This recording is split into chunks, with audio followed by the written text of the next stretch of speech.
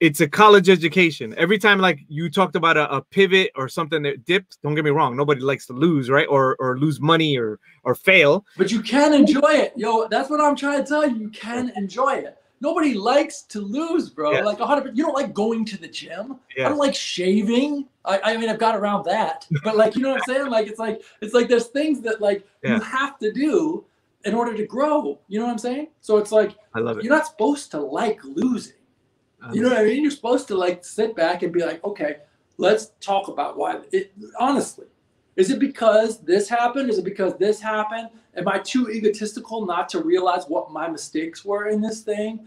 Am I too out of focus and angry to take it in and learn from it? Like all those things are also learning lessons.